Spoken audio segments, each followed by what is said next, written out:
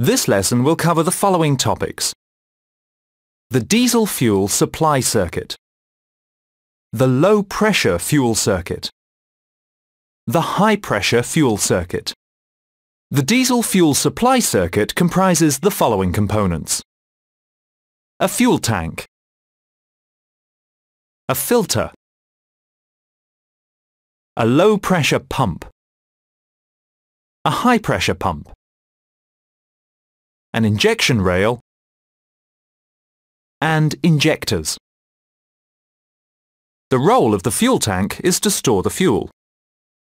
The filter retains any impurities contained in the diesel fuel which could damage delicate circuit components. The low-pressure pump sucks the fuel from the fuel tank and supplies the high-pressure pump. The high-pressure pump supplies the injection rail with fuel under high pressure. The injection rail stores the fuel under high pressure and supplies the injectors. The injectors spray the fuel into the combustion chambers.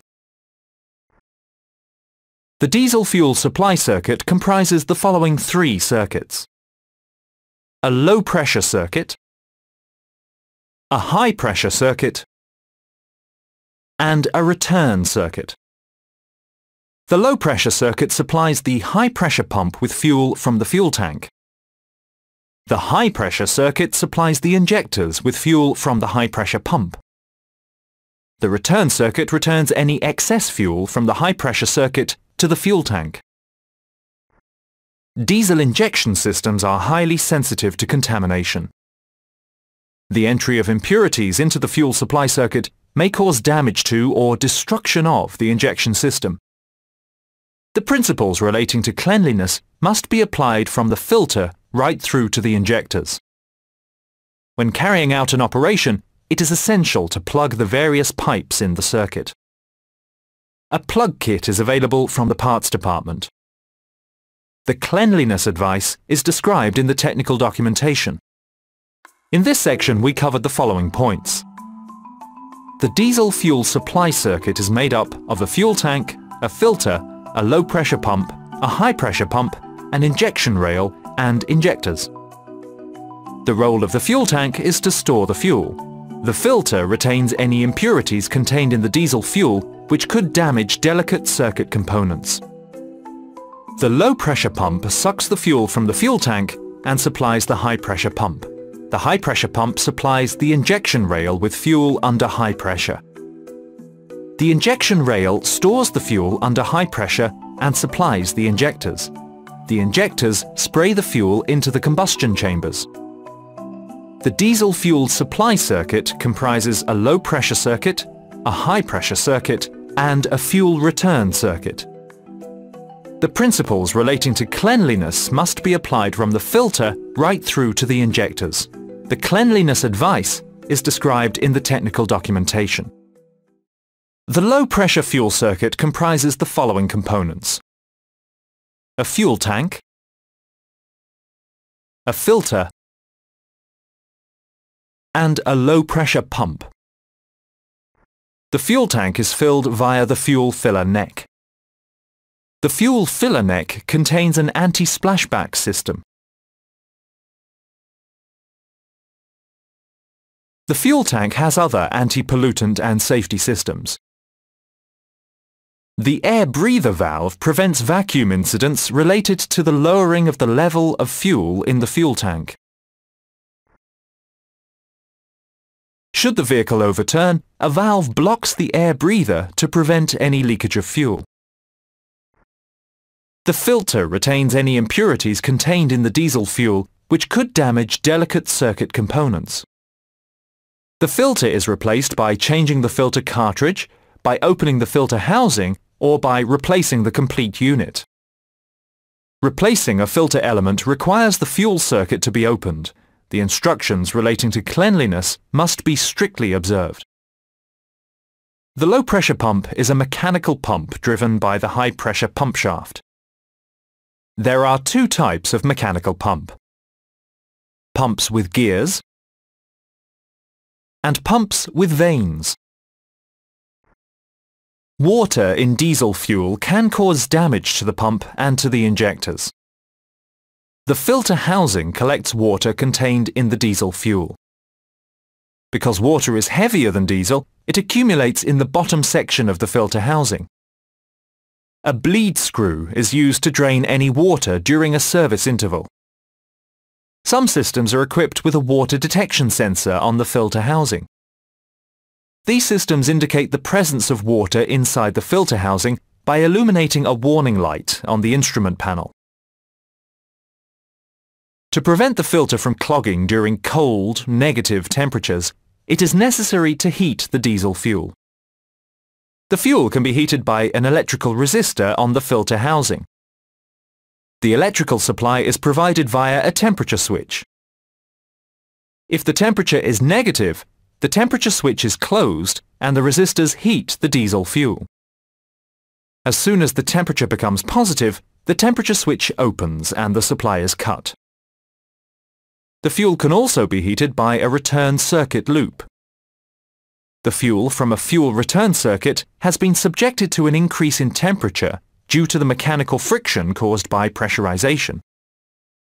A thermostatic component directs the fuel from the fuel return circuit towards two circuits. If the temperature is negative, the fuel is directed towards the filter inlet. If the temperature is positive, the fuel returns to the fuel tank. Some vehicles use a fuel cooling circuit to prevent overheating. The fuel return circuit to the fuel tank is characterized by the presence of a pipe coil located underneath the vehicle. The pipe coil, which is subjected to the flow of air when driving, is used to lower the temperature of the diesel fuel. Some vehicles have an electric low-pressure pump, in addition to the low-pressure mechanical pump.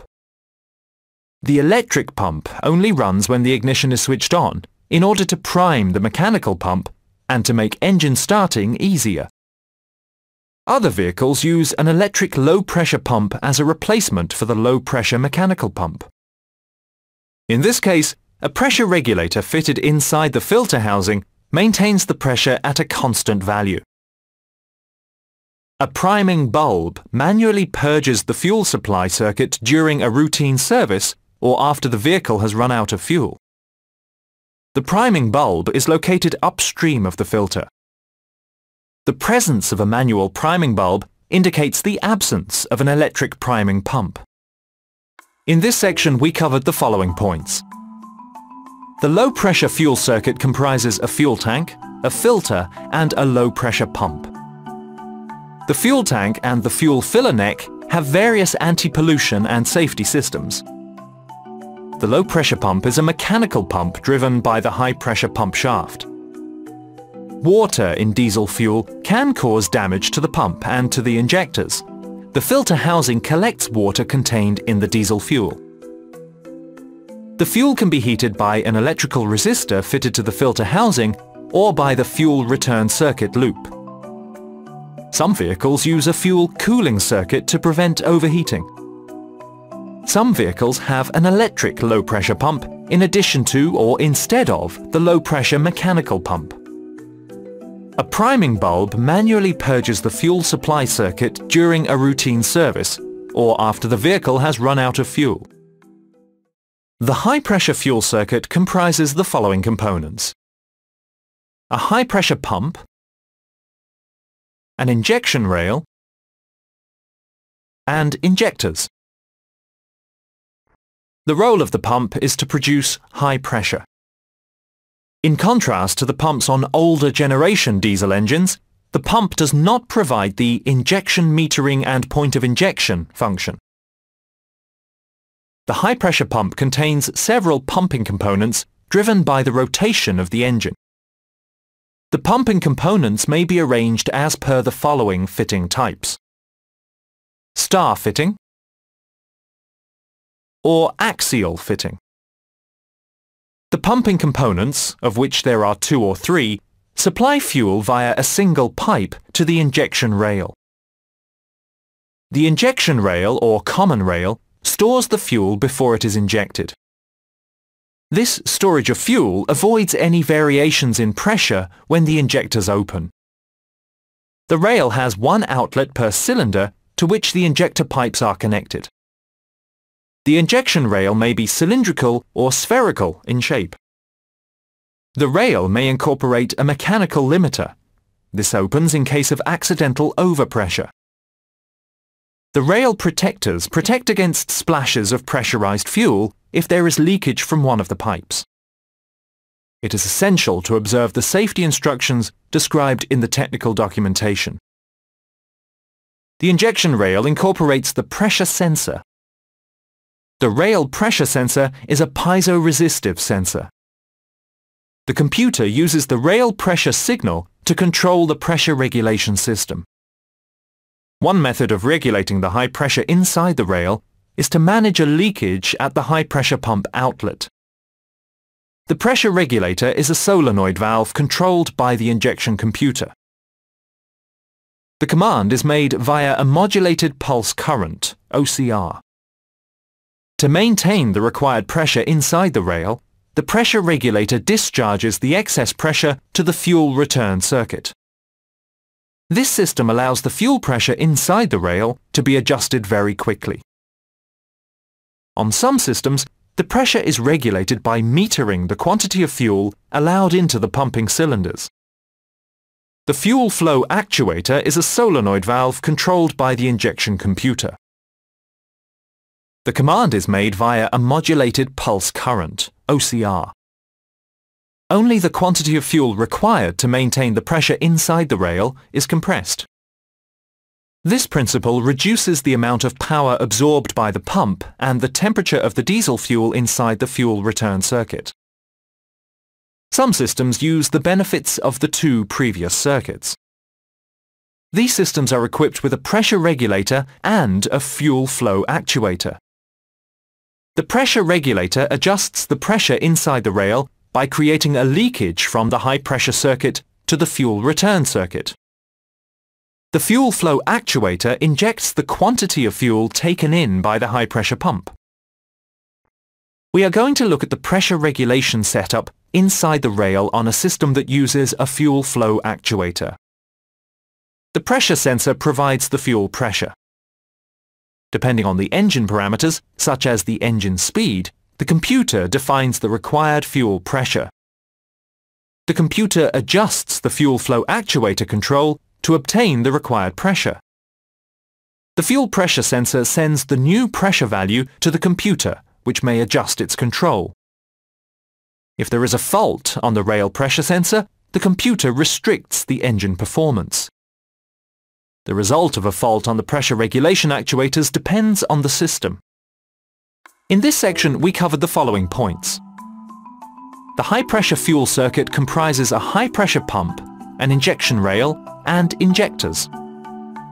The high-pressure pump contains several pumping components driven by the rotation of the engine. The rail protectors protect against splashes of pressurized fuel if there is leakage from one of the pipes. The pressure regulator manages a leakage at the high-pressure pump outlet.